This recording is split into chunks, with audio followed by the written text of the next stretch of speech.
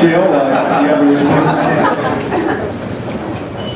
Why are you asking questions in English? Anderson sits here like he doesn't understand you. Ed Soros interprets, and we got to hear it a second time. First off, he speaks English, and second, we could replace Ed Soros with an app I could download for $9.99.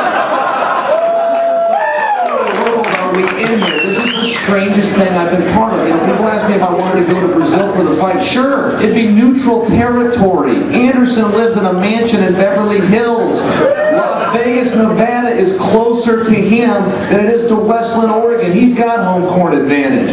What are we even doing here, guys? This is insanity. He sits over and pretends he doesn't speak English?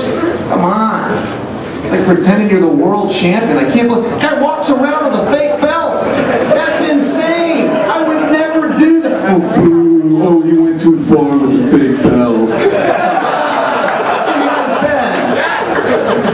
It's kind of like the way you speak Portuguese, right, Joe? Exactly. $9.99 app on my iPhone.